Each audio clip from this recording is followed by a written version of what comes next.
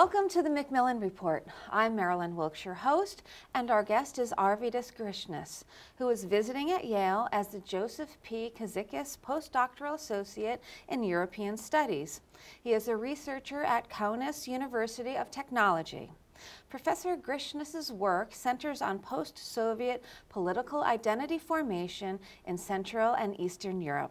Today, we'll talk with him about his forthcoming book, Politics with a Human Face: Identity and Experience in Post-Soviet Europe.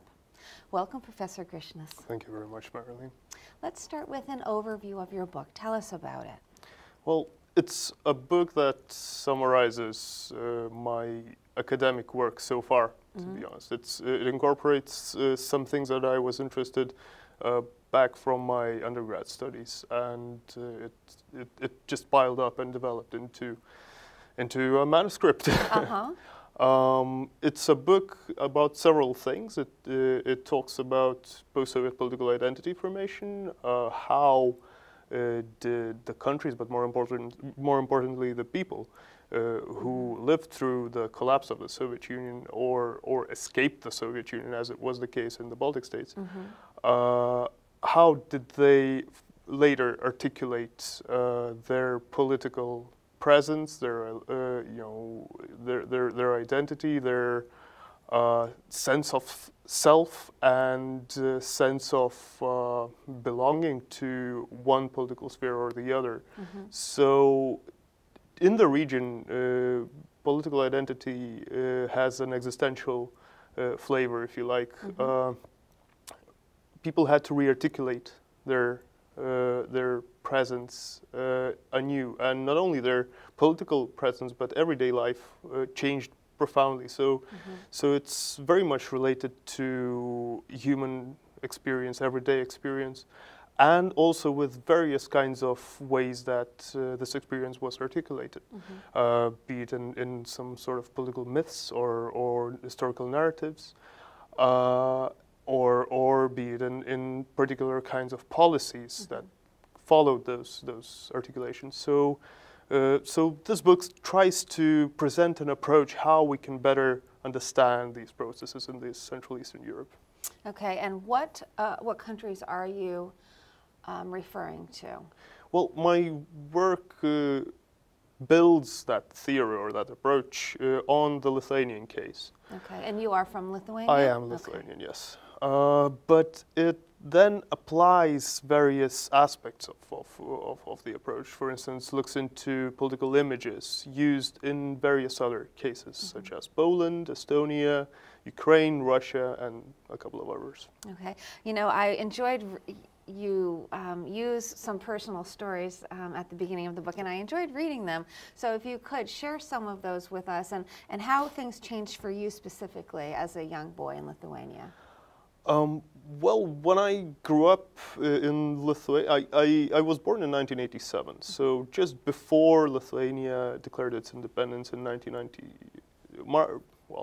11th of March, 1990.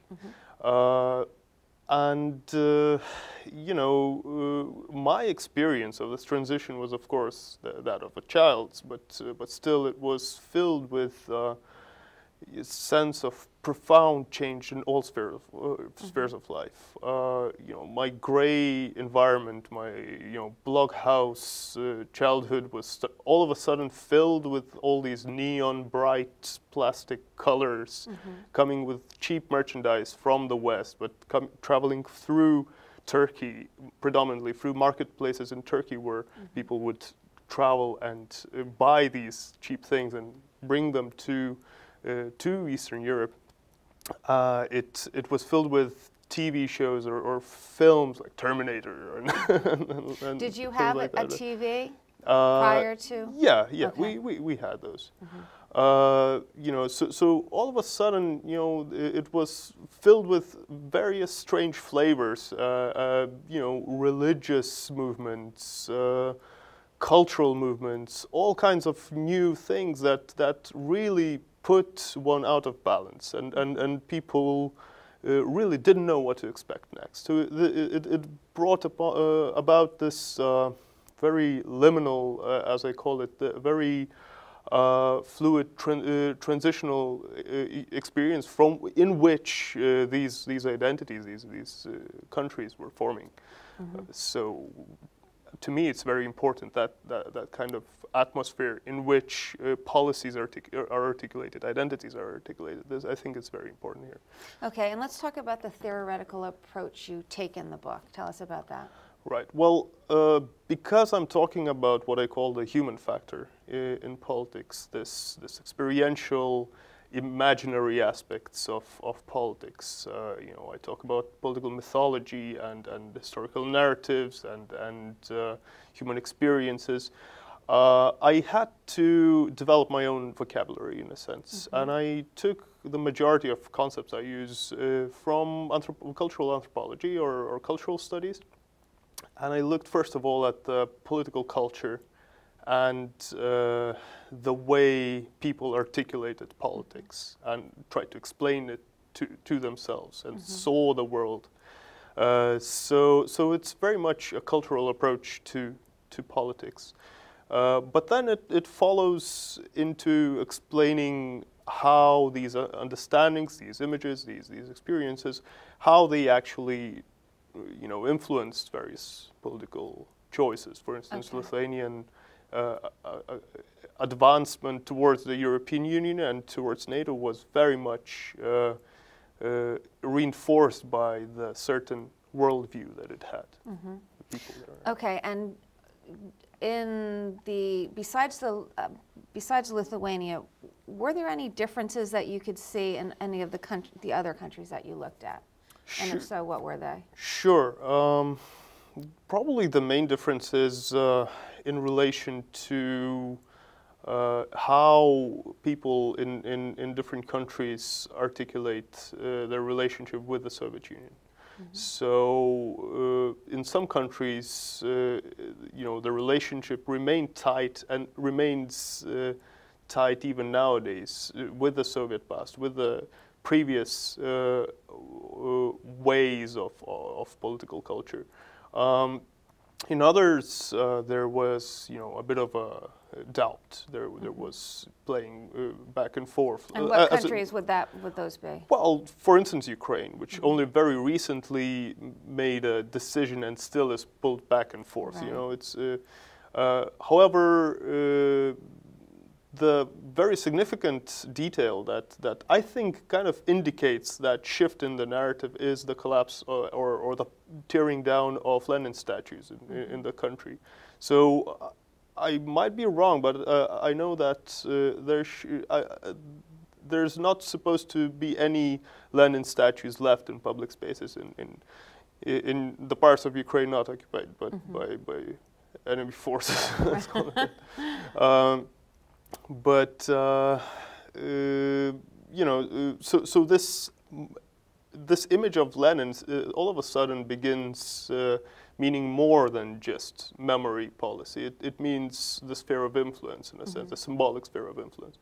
So and some countries separated with that heritage long time ago. Well, most predominantly, of course, Baltic states. Right. Right. Okay. The term human factor of politics, let's talk about that in a little bit more detail. Right. Well, as I mentioned before, it entails that not purely rationalistic articulation of politics. And, well, to me, politics is a human affair. We often think about it in very, very strict logical terms. We talk about interests, we talk about institutions and their legal interplay and things like that, as if people were not involved in these processes. Right. And my effort is to show that the way the process unfolds is actually structured by the way people perceive world. Right. So through culture, through their experience, through their expectations and imagination. So what are can you give some concrete examples that you use in your book to show these kinds of things? Yeah, well, if we get back to the Ukrainian example, the Maidan protests that took place in 2013 to 14, first of all, were called Euromaidan. And this beginning Euro was important because it indicated a certain teleology, a certain image towards which the protesters were striving, and that happened to be what they imagined as the European way of life, which versus was the Soviet counterposed way of to life. more Soviet heritage, and it was very obvious in various visual representations, such as cartoons or graffitis or comic depictions of the present political situation inside the territory of Maidan. Right. So these imaginary depictions of the good, the bad, the West, the East, they structured the entire process. They, in a sense, inspired the movement. So that's one example. Another example could be also, well, what's very important nowadays is the populist and nationalist movements were very heavily symbolism laden, emotionally charged. They are not functioning in the same way that everyday politics function. They function on a very human, but at the same time very different plane of associative thinking, of emotional charge, of that kind of romantic, intellectual and political charge. Yeah. So, are you saying, for instance, in the instance of immigration, which is such a huge topic now, in terms of the nationalistic views of these countries in the Baltic states, how is that playing into the immigration situation? Well, there have been, as you know, many refugees from Syria were passing the Central Eastern European territories, and again, the way they were depicted, the way they were articulated, in a sense, shaped the way they were treated in those countries. Places like Germany opened the borders. Places like Hungary closed the borders due to certain understandings of an immigrant, of another, of difference, and also due to various historical memory and experience. Right. And can you give any other examples of how these human factors have shaped politics, particularly in Lithuania? Well, I mentioned that Lithuania moved very quickly towards the West, as we call it, and it was very much, predetermined, one could say, by the way Lithuanians imagined and understood their present situation. Well, that was in the 90s, their contemporary situation. You can see it in any sources you take, be it intellectual discourse, where basically the way the independence movement should act was discussed and determined, or be it visual representations of the situation. So the Soviet Union was depicted as a demon, a dragon, even blood-sucking beast, and then the West was considered, first of all, the homeland, because it connects to a Lithuanian narrative of being part of the Europe, and then being torn away from it, so returning to Europe, the narrative of returning to Europe, but also as a Christian world, in opposition to the atheist, communist, totalitarian machine. So this binary, for instance, was extremely important, and it structured the way politics went not only during the independence movement but afterwards as well. We willingly joined the European Union, having received the sovereignty. We willingly gave it part of it away to participate in the European community of nations. Yeah, it's fascinating to me how some countries, as you alluded to earlier, really embraced the European or Western way, while some of the other countries kind of still looked to the Soviet Union or Russia for, guidance. Can you speak to why some countries didn't fully divest themselves from the Soviet Union while others did? Well, the way I see it, there's, one thing that is very important is whether or not the countries had some kind of political independence in the interwar period, before the Soviet period. And so the Baltic states had that, and then they constructed their post-Soviet identity based on that experience. And they had a direct reference, also in terms of people, actual generation of people who lived in an independent Lithuania previously, and then so the narrative was of re-establishing the identity rather than constructing a new country. And it's important because then it's, a clear teleology, where do we go, leads to where we were, right? And we were in a part of European countries. And other countries had no such experience or had very little experience like that. So that they seem to have lingered more in tight contact with the Soviet past. Okay. Are there any remnants of the Soviet Union in Lithuania today? Of course. Yes? Of course. In what ways?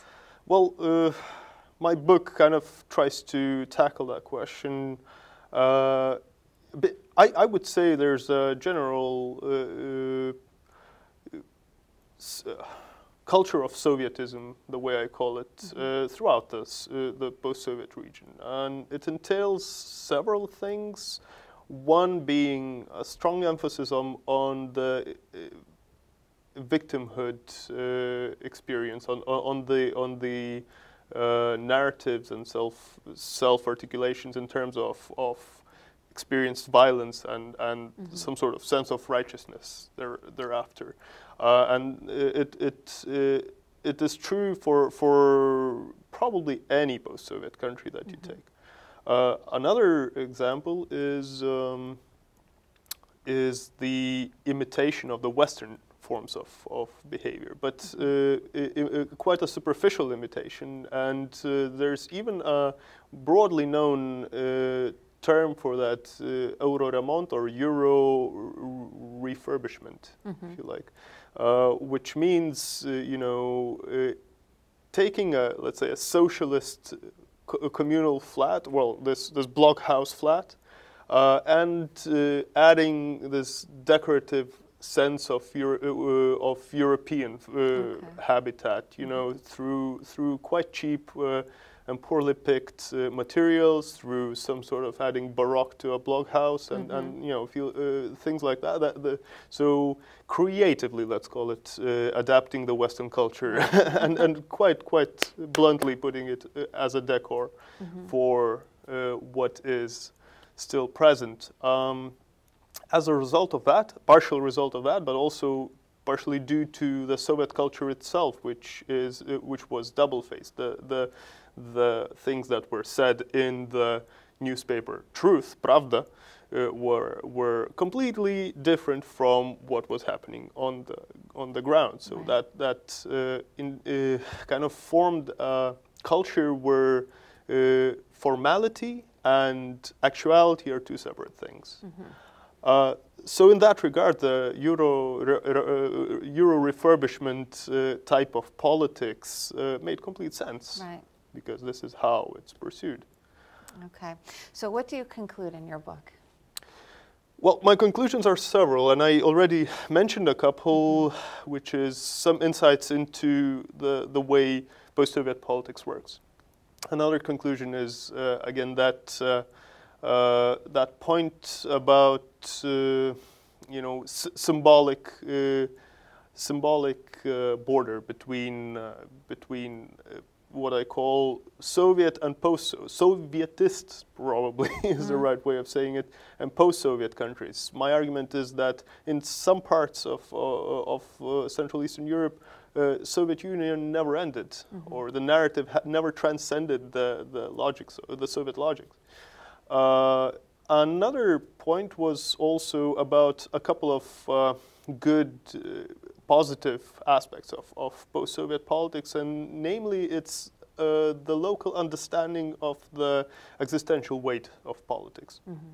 It is in the region that movements like Charter 77 in Czechoslovakia, Solidarność in Poland, also the Lithuanian independence movement Sąjūdis, which were all unarmed and peaceful political movements for more genuine politics, more existentially clean politics. They were all inspired by the conditions that the societies happen to exist in, and I think this can be a source of a positive change in the region. Okay, thank you so much for being here with us today. Thank you for having me. Thank you. For more information about Professor Grišinas and his research, please visit our website at macmillanreport.yale.edu. Be sure to join us again for another episode of the Macmillan Report, made possible through funding from the Whitney and Betty Macmillan Center for International and Area Studies at Yale.